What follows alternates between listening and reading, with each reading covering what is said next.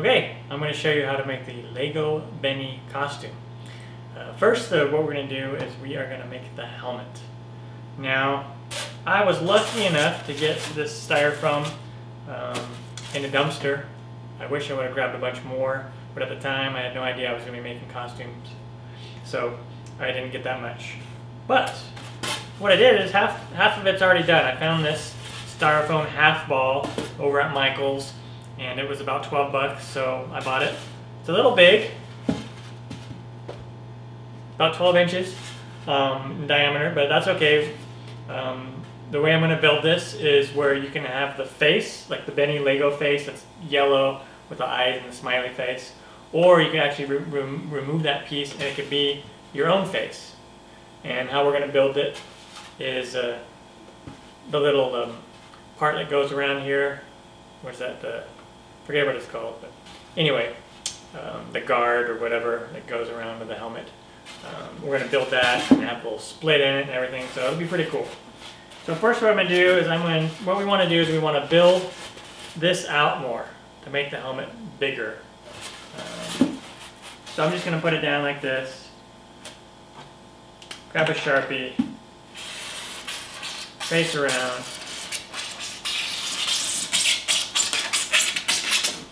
and I'm not going to worry about marking it up because that'll get covered up with paint.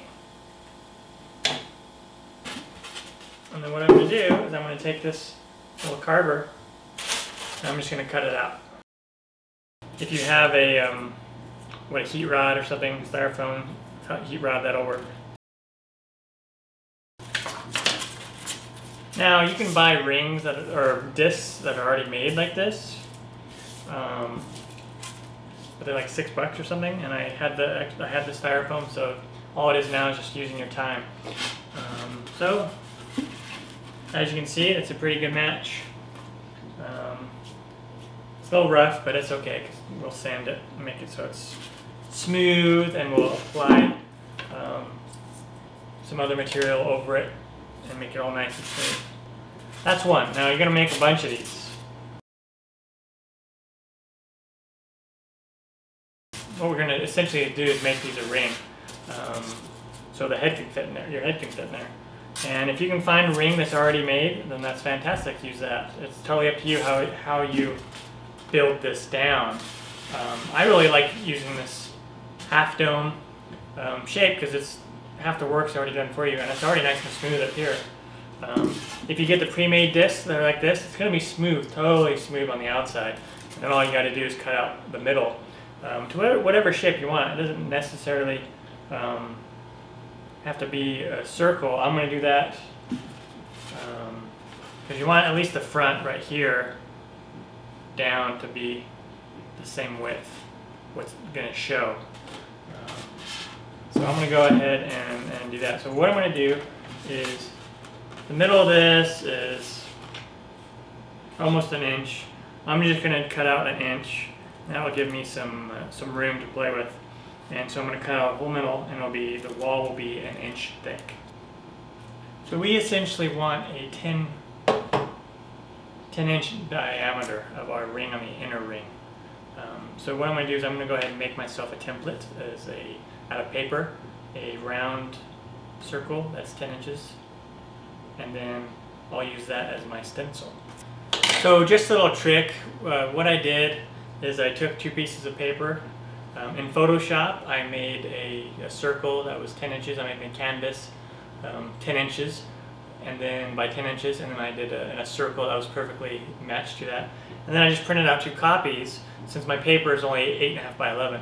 I printed out 2 copies, and when you put them together, you can make yourself a perfect circle. And that's what I'm going to use as my stencil for the inside.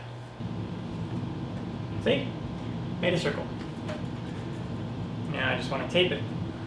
So you might think this is a lot of trouble, but yeah, it is. So if you want to make a costume from scratch and something that's custom like this, it can take some time.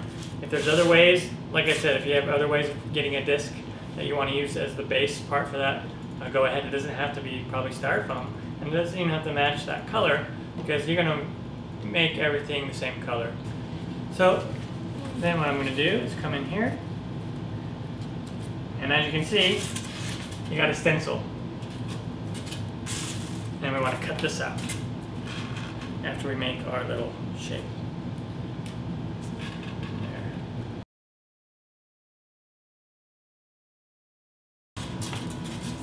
And then we just cut it out. You gotta be careful though, because now the walls are gonna be really thin. So you want to be careful at this part. And what I would do is I would cut on the inside of the ring, just to get a little bit of extra thickness. And if you have a better way of doing this, by all means, rock it.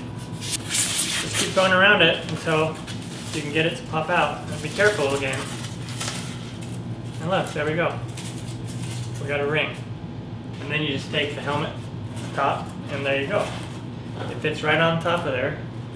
And so you can see that's the beginning of the beginning of the wall. Okay, so I have 6 rings cut out. What I'm going to do is I'm going to start gluing them one by one to the bottom here. I got this styro glue stuff. I got it at Michael's. It's right next to the styrofoam. Thought I'd give it a shot. Honestly, it looks like Elmer's glue. It smells like Elmer's glue. It probably is, and they just slapped it on and made it more expensive. I don't know. Anyway, I'm going to use this. I put these little marks on here because I wanted to gauge how wide I want to have the open face, and I'm going to do these inner marks. So I'm going to glue all the way around, but not in this middle section, because then once I layer these up, I'm going to cut them one at a time until I can judge my distance on how far I want this to come down, to build it down, and then so I can tell exactly where I want my chin piece to go.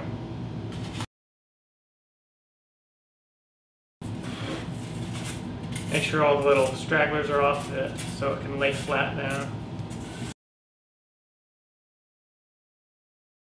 And then we'll put it on there like that.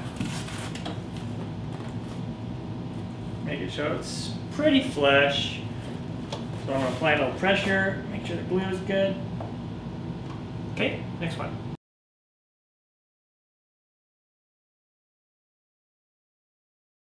Fish up! Okay, so what I did is I glued 4 pieces on. And that's all I'm going to do now. I'm going to let it completely dry. Okay, this has been drying for a little while now, a couple hours. Probably need to wait overnight, but I'm kind of impatient. So what I'm going to do is I'm going to start shaping the sides here and get that more flush and smooth. I'm going to start off with this little shaping tool that came in a kit along with this knife. And then I'm going to use this first, and I'm going to go to a sand block. And as you can see, it's working really nice. I don't know if you can see that, but it's really taking shape. Awesome. Everything is awesome when you're working with styrofoam. That's for sure. Okay. Now, I'm going to start smoothing out even more with a sand block. And I'm just going to start going like this. I'm going to cut out the face. I'm going to cut a little thin in between here because I want to leave room to, if you look at Benny's helmet, it's rounded on the inside, so it looks more like a helmet. It's not like sharp edges. So I want to cut in a little bit skinnier here, and that way I can round it out and to about the distance that I want. And as you can see, it's the beginning of the helmet. See, right now if it sits all the way on top of my head here, and I'll probably make it a little wider even, because you know Benny's comes out pretty far. And I might be trying to get too precise with this. It probably doesn't matter too much. But for the look that I want, you know, it's getting pretty close. So this is going to get rounded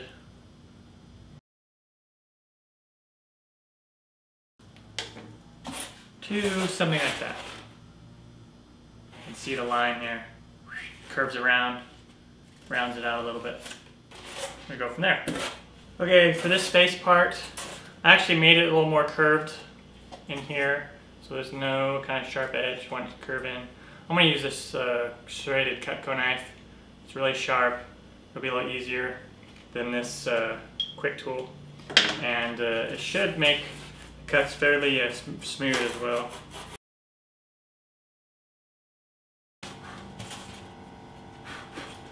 And there you go. You got a nice little rounded part. Okay, so I'm just going to take this piece of 60 grit sandpaper and kind of roll it up, put it in my fingers like this, and just start sanding.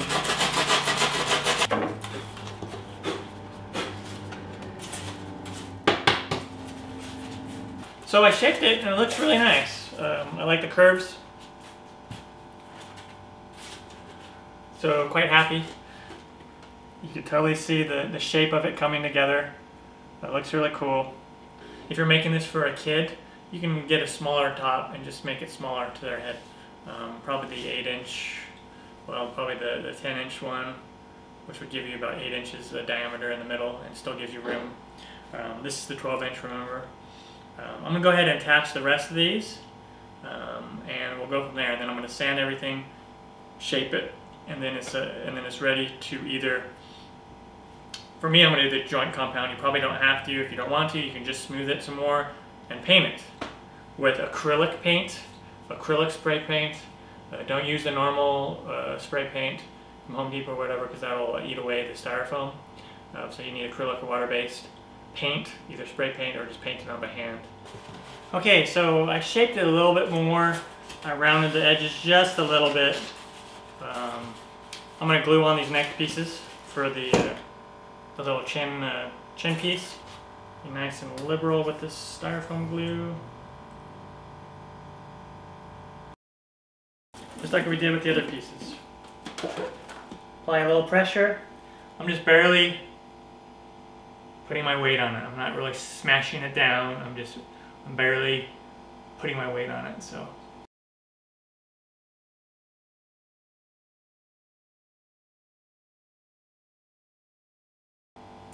But you can really see the helmet coming to shape now, and so, you know, practically shape-wise it's there. I just need to wait for this to dry.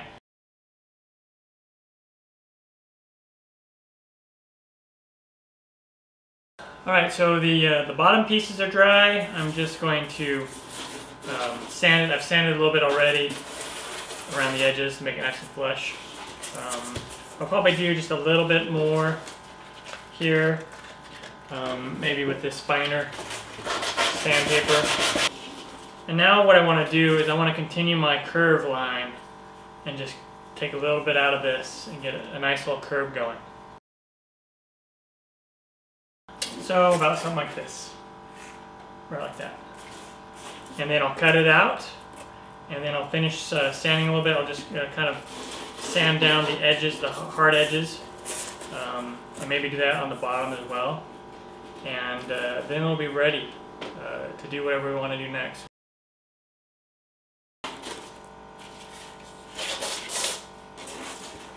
There you go. Okay, so I am ready for the next step. Like I said, you don't have to do this step. You don't have to put the joint compound on it.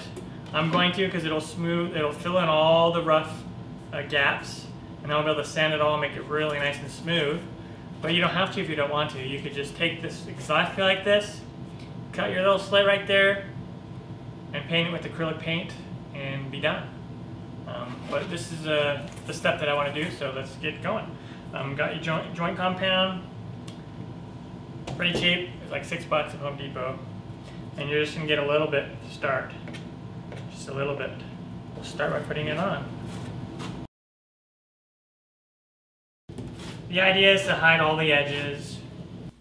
Alright, so I have it all coated around the joint compound.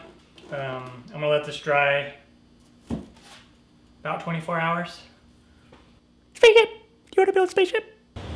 Okay, so once your helmet is dry, what we're going to do is we're going to sand all of this down so it's nice and smooth. So I'm gonna wear a little mouthpiece here and glasses, and then you just start sanding. Okay, once you have sanded your helmet to your liking, it doesn't have to be perfect. As you know, Benny has seen a lot of battle, as it were. He's a bit smudged, a bit imperfect. So there's some little dents here and there, and I think it gives the helmet character. And so I'm not going to sand it anymore. I'm done sanding. Now the next step, what we're going to do is we're going to cover this in what is this stuff that's called Mod Podge matte. And what this is, it's a water-based sealer glue finish. And so this is going to protect it before we put the paint on. And so I'm going to cover this whole helmet in a couple layers of this. So we'll do a layer, we'll let it dry, we'll do a layer, we'll let it dry, we'll do a layer.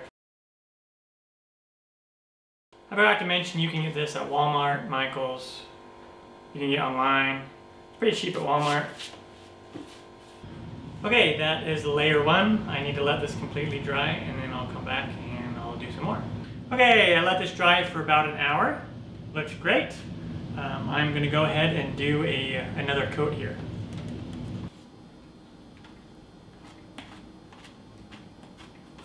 So the reason why we're doing this again is this is going to give it a protective coating. It's going to help it last longer, and this will allow me to paint it with a normal spray paint, and that way it'll protect the foam. If I didn't do this and I sprayed it with normal spray paint, it would eat away the foam, and that would not be good. You could get a styrofoam safe paint if you want and do that. So now what I'm going to do is I'm going to do the inside, because I am planning on painting on the inside. So I need to protect that as well.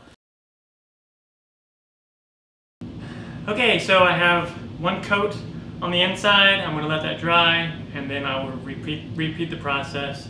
All right, I am done coating the inside of this helmet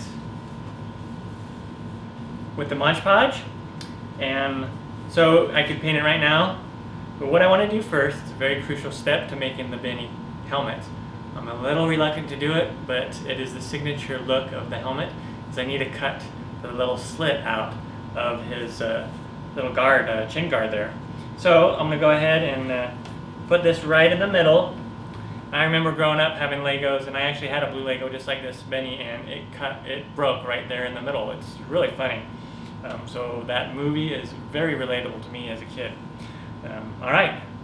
So I'm going to go ahead, I'm going to cut this, and then I'll get a close-up of this as well.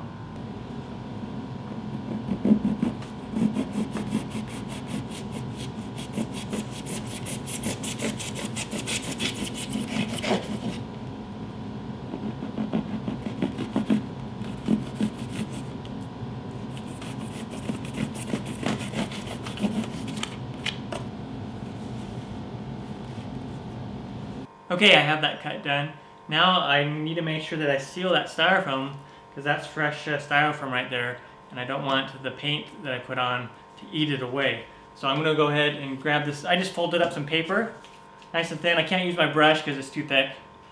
I could make the gap a little bit wider if I wanted to, but for the look I'm going for, I want to have just a small little gap right there. And I'm just going to take this. You see that? Like this. Okay, and I'm going to let that coat dry. Since it's such a thin coat, I can let it dry probably for 20 minutes. We are ready for paint, so what I'm going to do is I'm going to take this spray paint, blue spray paint, and go ahead and spray the helmet. I'm going to shake up the can really well, hold the spray can 8 to 10 inches away, and kind of move your hand. So I'm going to go ahead and do that.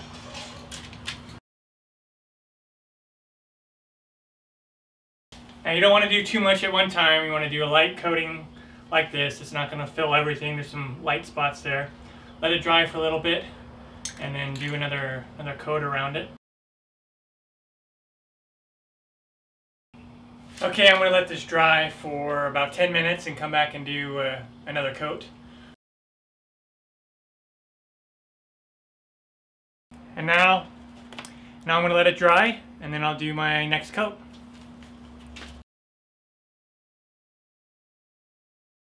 I'm going to let this dry completely, that way I can handle it and then paint the inside. Okay, now it's time to make the face. So I made my helmet to where it's open so I can have my own face be the face, and I made it so where I could do like a Lego face. And that's what we're going to make right now, is the Lego face insert. And so what I did is I got a form tube, concrete form tube from Home Depot. It was about $7, $8, a 10-inch one, and I cut it down to size. I measured the inside of the helmet, the space where the visor would be to see the face, and I made it a little bit bigger so it'll fit in there. And then I cut a hole, or not a hole, but a line down here, so I could put it in here, and it makes this smaller, and then it will expand a little bit and it'll stick right in there. So it's pretty cool. And so I've done one already. That's what it looks like.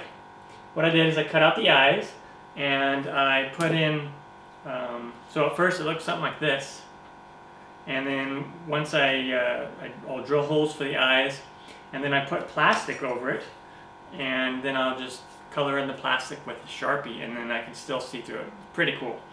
And the plastic that I use, I wound up buying as you saw, or I wound up buying a hot glue gun, so I could do the body and everything. And the plastic from that was perfect, that it came in, and I'm just cutting out the bits for the eyes from there. And so that's where we're going to go ahead and do the other faces. Next face I'm doing is the screaming face, and I cut it about the size here, and what I'm going to do is I'm just going to fit it around like that.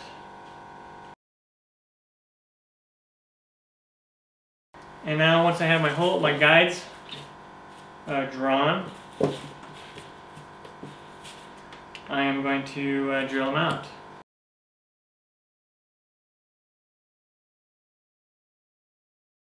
And then I'm going to line this up again.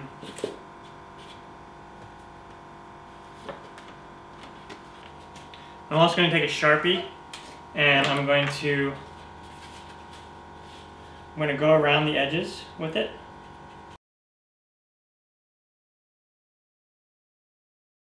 And then so these eye holes, as you can see, I painted, or I drew all around there with a Sharpie. So I'm just going to cut out a rough shape. It doesn't have to be perfect at all out of this plastic, just so it covers the eye hole. It's really all you need. So I got just like a rough piece of plastic here.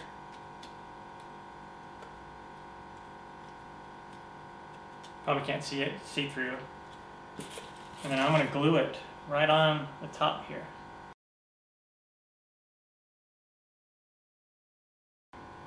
And now I'm going to fill it in with a Sharpie, and then I'm going to put the mask, the final mask piece over.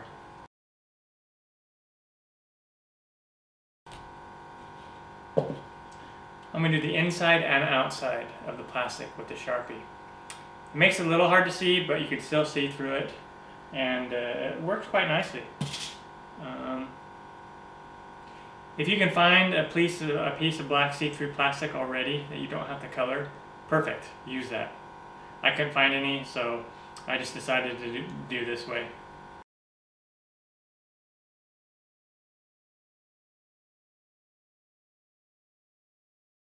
Now the next step is to cut out the eyes here. And I'm going to use a $50 as my guide. It's kind of nice, it's rigid. I could move my knife around it. If you have a circle cutter, great, use that. That'll work great. I'm just going to put it here in the middle.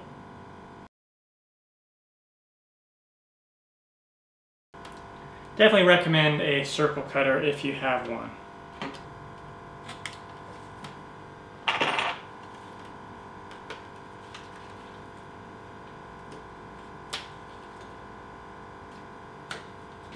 And then what you can do, see? And you can take your Sharpie and just fill in any white spots from the cut. Now, the tubes that you buy, these concrete tubes, they're so long that you could actually make one for each individual face. But I thought it would be kind of convenient to have them all on one. Kind of a clever little idea, I think. And then you can just turn them around and just have one of these instead of having 3 or 4 or however many you want. And then you're going to take your face and you're going to fit it over your eyes.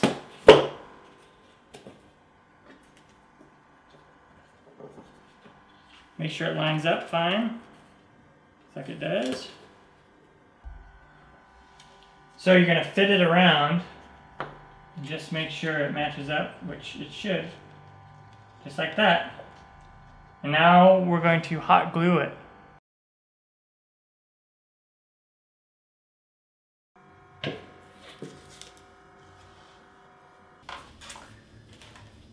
And I got the last one on.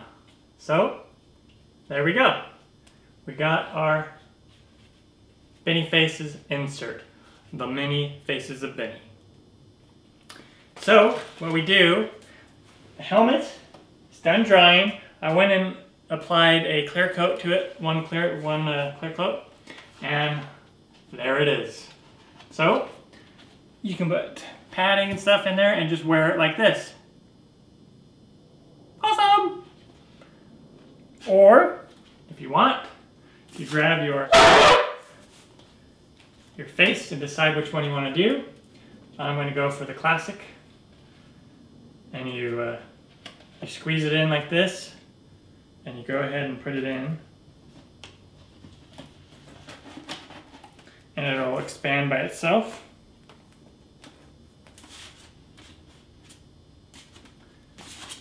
And there you have it.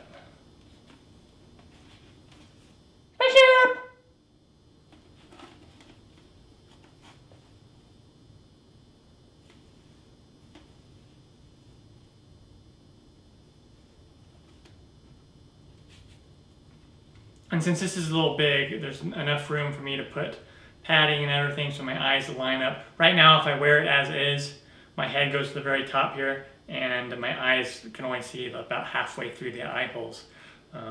And there you have it. I'm glad you've watched this, and look for my other videos. I have the Lego body and legs and arms and hands video and the jetpack. So go ahead and watch all those as well. And hope you have fun making your own Lego costume. Maybe you'll make a Benny one as well. Take care.